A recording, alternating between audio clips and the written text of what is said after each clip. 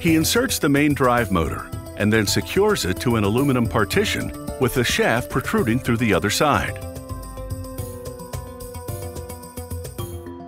He then wraps the drive chain around the sprockets of the shaft. He loops a rubber belt in front of the buffer brush and connects it to the oil applicator. The applicator will slide on the belt, dispensing small amounts of conditioner. He installs whisker sensors to the front on each side. When these whiskers brush the sides of the lane, they'll send a signal to the computer, which will then direct the robot to move more to the center. The conditioning solution tanks have been equipped with metering pumps and pressure gauges. He bolts the assembly to the rear wall of the machine. He pops in the rechargeable battery and connects it to the motor. The machine is ready for the computerized system that runs it. This system includes the control panel. He installs it in the center of the machine just above the battery. He then runs the hose from the conditioning tank over to the applicator and connects it. Moving to the front, another employee unwinds fabric from one roller and attaches the end to the next.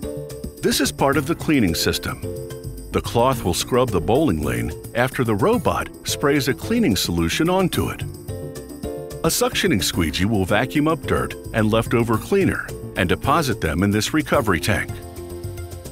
He then plugs the wiring harness into the computer at the back of the control panel. It's time for a dry run.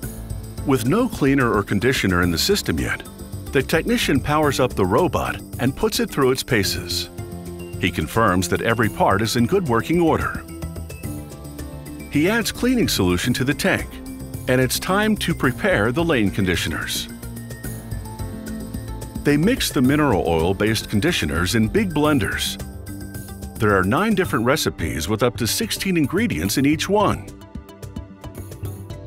With the conditioners approved, it's time to test the robot in special quality control lanes. During 50 trips down the lanes, a technician evaluates the robot's performance. He inspects its turning radius and the effectiveness of the sensors. He also scrutinizes the cleaning and conditioning job. Satisfied that the conditioning robot works well on its own, he approves it for shipping. This bowling lane conditioner should be a real game changer and ensure that the path to victory is a well-oiled one.